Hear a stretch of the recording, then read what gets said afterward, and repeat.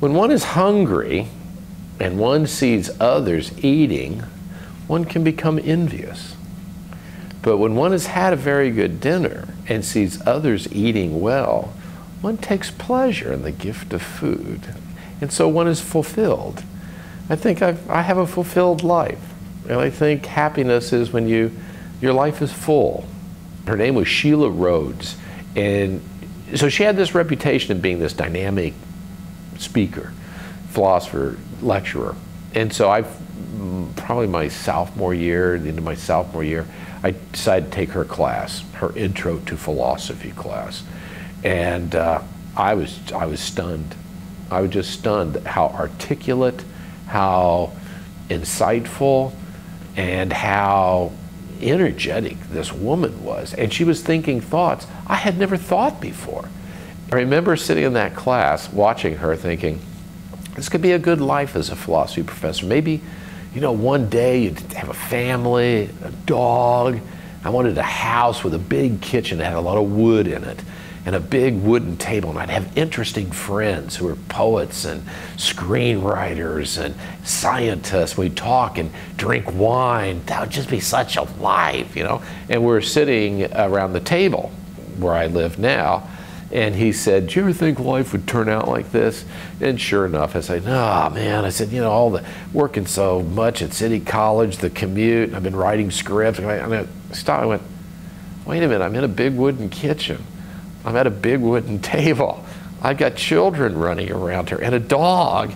I've been married, and oh my gosh, I'm the chair of the Department of Philosophy. I got my wish. And oh my gosh, and it just stunned me that my dream came true. It's been about 34 years that I've been teaching in some capacity here at City College. And when I first walked on campus, my first day as a tenured track professor, and I was the only one in the philosophy department at the time. They only had one full-time person. So I automatically became chair the first day. I remember walking and thinking, this is a great responsibility. I walked in and I went, this is my own classroom, my own students, 1978. It's interesting to have lived through so much change at this school. What was fascinating back then compared to now, for example, is we were still using typewriters. And you just don't see those anymore, plus mimeograph machines. So there'd be 4 computers for anything like a laptop, anything like a photocopying machine. And there was really nothing on West Campus here. Everything was on East Campus. So we were in a little World War II temporary building. The Student Services building was the library. So I taught upstairs in the library. I was thinking about, you know, how many students do I think have been in my class? Because I taught large classes for 26 years. I'd have anywhere between 450 and 500 students a semester.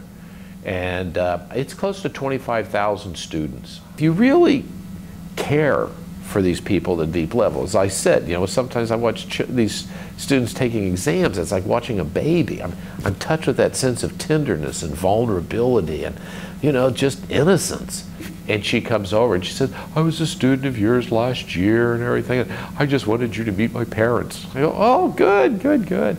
And I went over and I shook her father's hand, and then her mother hugged me and whispered, she said, you know, you've saved my daughter. I have no idea what that means, but that was just so touching. I don't get a letter from a student that's been in your class 10 years ago. The one that came to me a couple years ago just started off, he said, you won't remember me. He said, I sat in the back of that big classroom in the administration building, and I was kind of too cool to look like I was paying attention, so I had to kind of sit back there and like deal with other stuff, but I was listening. I was listening, and then I came around one day to office hours, and you were talking about this whole area of epistemology and how academics work to get at knowledge. And there's an effort involved here, and you need to learn a little logic and reasoning and all this. He said, I just started thinking about it, and then I took it seriously in class. So I decided to be a philosophy major. And I majored there at City College, and I transferred to Cal State, and I decided to go into counseling.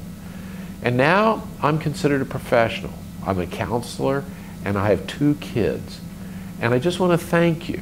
And I want you, you probably already know this, but you know, sometimes it looks like we're not paying attention, but we pay attention. What has rang true for me and what I resonated with very early was the Greek notion that misfortune is rooted in ignorance.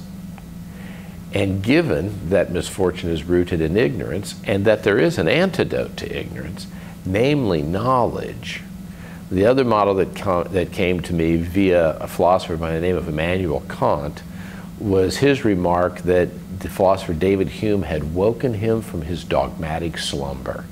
I think philosophers need to awaken students from their dogmatic slumber, because within that slumber so often are we ignorant, either that we have mistaken beliefs or we're just oblivious and don't know what to think about things. Philosophy is very personal because it's your identity. You know, you largely identify in terms of things that you believe. There's this wonderful way of thinking about life and reflecting on life, and people have done it so well. And if you could walk in their footsteps, you see things differently.